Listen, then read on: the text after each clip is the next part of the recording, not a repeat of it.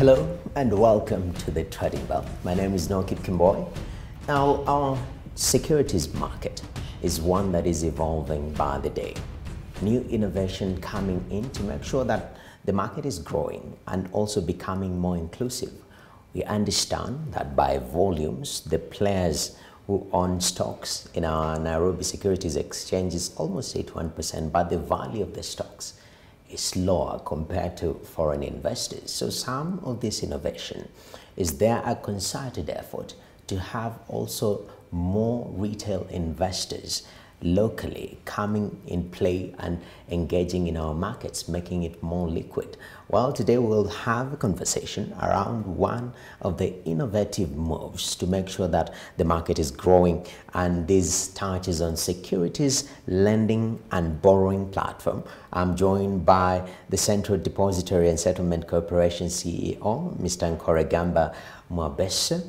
And before we do much, let's take a look at his profile, shall we? Nkoregamba Mwebesa is the Chief Executive Officer of CDSA, Central Depository Settlement Corporation. He has more than 25 years' experience in the financial services sector in the East Africa region. Mwebesa has been involved in a number of key landmark transactions, including multiple equity listings, debt listings, and rights issues, and on the East African exchanges. He has previously served as Managing Director of Stanlib Kenya Limited, Chief Executive of SBG Securities Limited, and as the Chief Executive Officer of the Nairobi Securities Exchange. You can see from his experience, he's in a position of authority to comment on this particular issue, especially knowing the role of Central Depository and Settlement Corporation in this journey. Mr. Mwebesa, welcome to the show. Thank you. All right, starting off, securities lending and borrowing. This is quite a concept when it comes to securities market, but it has not been happening locally as we assume. Bring us up to date. What is this? So allow me to call it SLB. We use that acronym. Securities lending and borrowing can be a bit of a mouthful, but it's a very, very simple concept. Yeah, as you say, it's not been done before, formally, I would say, in this market, but I believe there are pockets of transactions that happen where assets are lent for a particular period and then returned back to the owner. So basically, what are we saying? If you have an asset, and in this case, we're talking about equities listed on the Securities Exchange, that you do not want to sell at this point in time, you're holding them maybe for whatever reason, you've got obligations in the future, for example, like a pension scheme. Instead of letting them lie idle in your CDS account, there's now an opportunity to actually lend them for a fee to a borrower who has his own trading strategy as far as the securities market is concerned. The shares will be returned to you, the equities will be returned to you, you will earn a fee, and the borrower will do his own trading strategy with that and also make his own return.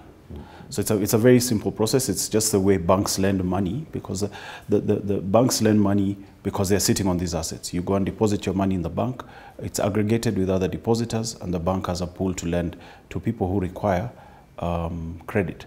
So it's the same concept. Only here it will be managed on our platform as CDSC, and we are guaranteeing the entire process. So we are acting almost like a central counterparty to make sure that those who lend do not lose their shares or their assets, for that matter. And on the other hand, those that borrow will actually return the assets to the lenders. All right. Yeah. Let's go back. In April 2020, you are admitted by CMA to the regulatory sandbox. And this has been a journey. Now we're in 2022. Outline for us in brief, what was the process as being part of this particular sandbox? What were you trying to tweak over the 2-year period or 1-year period, because you're in early 2022, actually on this particular project? Okay, so the reason that we requested to be admitted to the sandbox was, as you say, was to test the platform. was to engage with all our stakeholders, users of the platform, our CDS account holders, to be able to see how best to roll out the platform. Now, securities lending and borrowing has two general formats. You can have what we call a bilateral arrangement, where as a borrower or as a lender, I seek out the other counterparty, and we enter into a private arrangement where I'll borrow your securities and return them at a certain point in time. This is the interest that I'm going to pay. We work out the economics and we sign off. There are other parties that will probably be involved to make sure that the assets are held somewhere, or have somebody has oversight of not necessarily held somewhere, but that agreement is sort of supervised by someone, you know, maybe a legal entity or something, a legal firm or something like that. So that's the bilateral one, and it does happen. Like I said, there are pockets of that. I think mostly maybe in the fixed income market, the banks do run those sort of arrangements, and that is what was initially envisaged by the law, by the Capital Markets Authority. Now, what we are proposing, or not proposing, we're beyond proposal, what we are bringing to the market, or what we have brought to the market, is what we call a screen-based model. So the screen-based model is where it's all anonymous. If you want to lend your shares, you go to your agent, who's an agent of the Central Depository and Settlement Corporation, of the CDSE, and you say, these shares, I want to make them available for lending. They are then ring-fenced on the system, and on the other side are people looking to borrow. Again, they are anonymous. They'll go to their agents and request, say, look, I'm looking to borrow, you know, Safaricom shares for this period. So our system then puts those two people together, just pretty much like what happens in the securities secondary market for trading. So it's almost like a trading platform. So because it was not really envisaged in the law, I think the law came about with a more bilateral process. We needed to test it. We needed to test our platform, which we believe is very robust. We needed to get buy-in from all stakeholders. We needed people to understand it. So during that period, we were testing it. We had some transactions go through. We had some that went through to the end. There were pockets of demand and supply. So people who had put their shares up for borrowing, and people who are looking to people put their shares up for lending, and people are looking to borrow. We did a wide canvas of all stakeholders. We believe that, for example, the pension industry is probably going to be the biggest provider of securities for borrowing. They'll be the biggest lenders. Okay. And so we had discussions with the pension schemes, with the fund managers, with custodians, and even with the regulator, the pension regulator, the Retirement Benefits Authority, who during that period gave no objection after they understood the platform to pension schemes to be able to participate. That is a very big plus for us because some jurisdictions, larger markets than ours, they're actually not allowed to participate for one reason or another. Right. But we believe for a screen-based model, it's a lot easier for those kind of, and a lot safer for those kind of lenders. Oh, that's quite interesting because you've mentioned these two models, and I'm thinking the issue of anonymity, quite amazing. Maybe outline for us, of course, at the far end, you've also mentioned the issue of safety. What are the outright benefits of on-screen SLB model? Other than the anonymity and the safety aspect of it? So first, obviously, you have the CDSE sitting in the middle and midwifing everything. That comes with an element of guarantee. We will know who has lent, we'll know who has borrowed, and we will make sure that the transactions actually go through to the end, and you get your shares back. Now, for borrowers, they need to provide collateral, just as you do when you borrow from a bank. This is not micro lending. This is proper borrowing and lending. So you will need to have collateral, which at the moment is cash. We are looking at other near cash assets as well.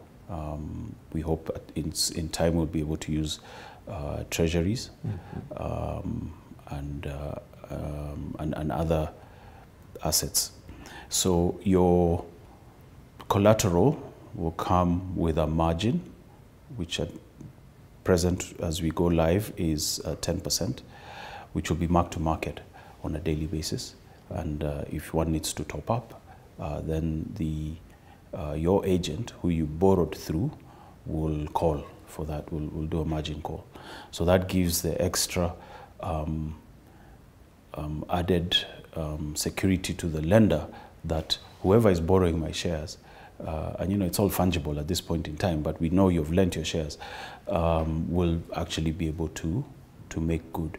So the margin, or the collateral and the margin would only come into play for us to deploy if the borrower is unable to, for whatever reason, to pay at the end of the period, to return the shares.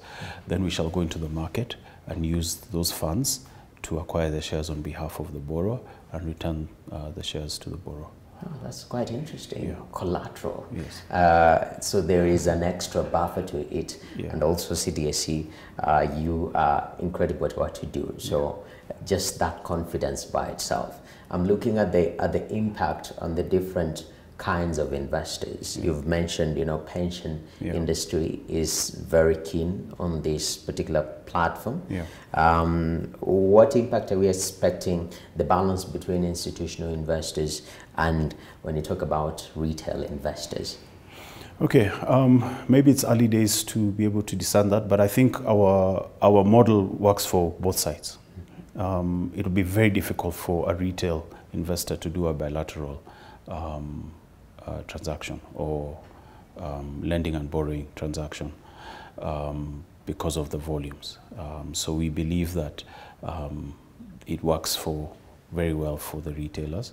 For the institutions, again, we're taking away that headache of having to look for a counterparty. We're taking that headache for you of having to pay other fees to either legal firms, law firms, or banks for you to be able to do to borrow the shares or to lend the shares.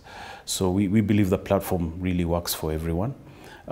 We think it could be skewed, just as the secondary market is, towards the institutions if they really come on board, and we believe that they should. Just to talk a little bit about pensions, which is an industry I've been involved in for many years.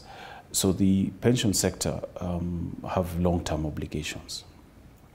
Looking at the implications of the overall securities markets in the country, we understand the innovation.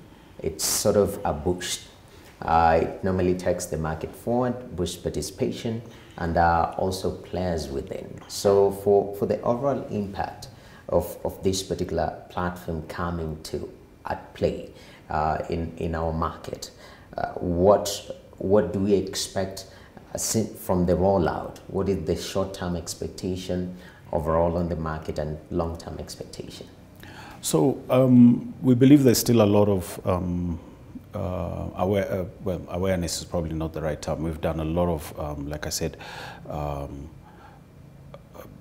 you know, we've talked to a lot of our stakeholders. We've done a lot of interventions to bring people on board and for people to understand. But I think there's still some more work to be done, which we shall continue doing. So as we roll out, and we're actually rolling out this week, we got the approval to exit the sandbox on Monday from the Capital Markets Authority. So we're actually now in a live environment for the securities lending and borrowing. Okay. So we'll continue to educate the market, we'll continue to create more awareness, we'll continue to speak with stakeholders. So in the short term, I think there will be, maybe the uptake might not be as fast as it should be, but in the long term, we think that this product should really work. Why do I say that? There have been other interventions that have come into the market, mostly from the Securities Exchange, and all these things are supposed to be complementary. So the derivatives market has not been as great as it should have been. It works, people use it. The day trading that was also launched last year by the Securities Exchange, all these new platforms or arenas are really complementary, and we believe securities lending and borrowing will add into that. So in the long term, we believe we should have a robust market. The model we have chosen is one that we borrowed from other markets. I think it's used in India and in Brazil. So, you know, those are big securities markets. Yes. And, you know, like the National Stock Exchange of India is the largest derivatives market on the globe. So they have all these things that come together to make sure that all other pockets can work. And we believe that, you know, the securities lending and borrowing platform was long overdue. No, that's amazing. Now we are at the rollout stage. Yeah. We are going live already. Yeah. From a regulatory perspective, especially understanding the issue of capital markets regulations, you've said there is, we should tweak the regulations to accommodate. Has that already been done? Or? Yeah, the regulations have been approved. Okay. As we go along, we will look to see where we can improve them, so they're not cast in stone. Already we have some ideas of some of the things that can be changed to encourage more participation. So we'll continue to engage with the regulator. But the regulations that we presented during the sandbox have been approved, and we are, as you say, we are live. So just to put it in perspective, what we were testing in the sandbox was really almost a live environment. It's just that it had a lot more oversight, and we were very careful about who we admitted to actually participate. Now we are going live in the market, and we now want everyone to participate because we've tested it, we've seen it works, and there are no kinks as such. But there might be requirements to either, you know, to maybe relax some provisions to allow more participation. That's but very as we speak now, it's a live environment. Wow, that's incredible, and I'm glad you've outlined the issue of, for starters, any new product. There is a little bit of slower uptake, skepticism, but as time goes by, you know, it gains more traction. Looking at the sandbox environment, which was a live environment, as you say, but you know, more oversight. The people that you are using in that environment, are they the initial lot? What is the participation like in this starting phase? Okay, so yeah, what we signed up, I think about just under 10. I think there were 8 what we were calling SLB agents, who are already our central depository agents. Now, the central depository agents are basically the members of the stock exchange, custodian banks, and some insurance companies and other public sector institutions that participate in the market. Now, we had 8 of those sign up. We went through a little bit more of a rigorous review of their application for them to be able to participate in the sandbox. Those are already agents, and they are free to participate right now. So we're in the process of now onboarding. We'll soon start the process of onboarding everybody else to be able to participate. All right. Yeah. One of the things we think SLB will do, apart from enabling some of the other platforms like maybe derivatives and day trading, is also the secondary market. If it picks up, like we've seen in other countries. We think that it would improve turnover in the secondary trading market. Why do we say that? It's very simple. There's no one who's going to borrow shares to hold them. You're not getting any entitlements. You have to return them at some point in view. So there's no reason why you'd borrow if you're not going back into the market to sell those shares. Yes. And to return them, you have to go back into the market and buy those shares or those securities. So we believe if it picks up, it should also drive turnover at the securities market. All right. Yeah, that really probably should be the most. To your earlier question about, where do we see this going and how is it going to affect markets? So it's not so much just about SLB. Yes. We want it to be successful, but it must drive all these other platforms as well. Definitely. Yeah. Very important. And I'm glad you've mentioned the issue of, the evolution, because there is also normally sort of expectation when you have a new product. But you've said as time goes by, we are refining the product to get better with time. And I'm glad that it is live. Thank you very much, sir, for your input. And let's hope now the impact shall be seen. Interest, especially the issue of interest, people showing interest. You've done a lot of awareness for this particular product. How much interest are we seeing from the market? Is there a hunger for it?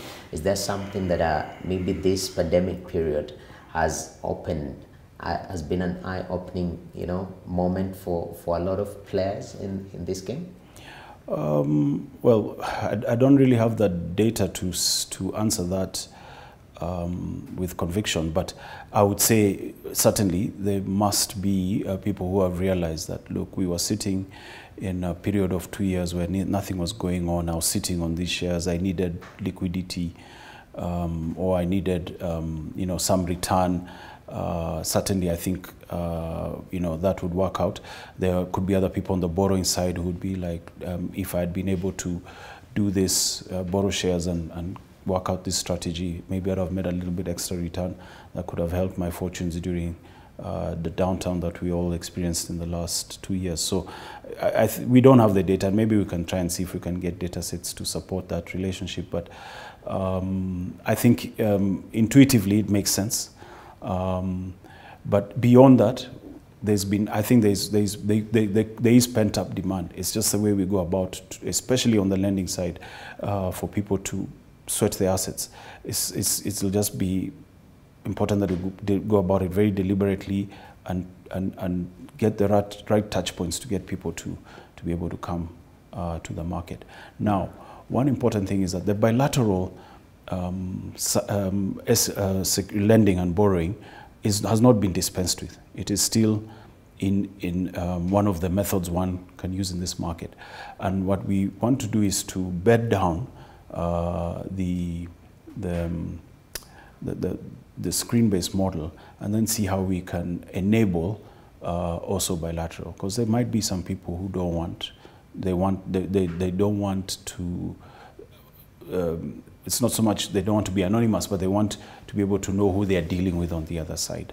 And in any case, that has to be enabled by the CDSC, because that's where the shares sit in our depository. So another phase of this will be to look at how to enable bilateral. But we believe for all participants, from a universal perspective, the screen-based model is the best for our market, but we shall enable bilateral as we go along. Definitely. Yeah. Complementary. Absolutely. The two models. Yeah. So thank you very much, Mr. Nkoregamba Mwebesa, CEO, Central Depository and Settlement Corporation, and that is the latest on screen-based securities lending and borrowing, and now it is live. The impact shall be seen. And with that, it will also be working complementary with the bilateral SLB model that has been practiced. So it's a matter of having innovation come into the market, work with what we already have to make sure that we are having a better, a more active, and even a more liquid market at the end of the day. Well, let's take a look at the markets, shall we?